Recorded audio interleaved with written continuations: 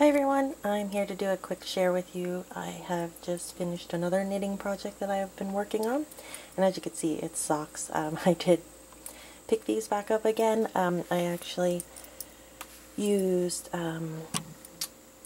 Premier Yarns, the wool-free sock for this, and it's a 50-gram skein, and this is kind of how it comes. The colorway is actually Utah. Hopefully you can read that. But yeah, it is actually, let me see here. It's an acrylic yarn.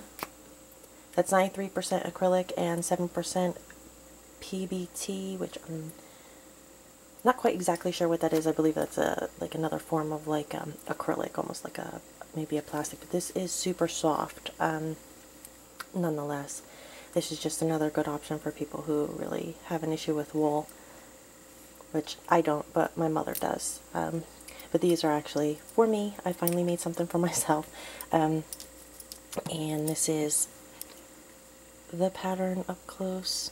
I think these came out really, really nice. I'm super excited. And the heel. And they actually match except for around the rim here. You can see this one is all, oh, there's a fuzzy. You can see it's all burgundy. And then the rim of this one actually has some orange and a tiny bit of the multicolor there, but that's okay, I don't mind. Other than that, you can see they are almost pretty much identical. I did have a little bit of laddering, if you're not sure what that is. That's that kind of like line right there. It looks like a seam. It's really not, it's just my stitches are a little loose there, but once I block this, because I haven't yet, I just put it on the sock blocker, that will start to diminish, and after a little bit of wear they'll go away. But I did want to share this with you, and I am super excited. I got these done pretty quick, and I am going to go through my works in progress and try to get things that I've already started done and out of the way so I can make some new things.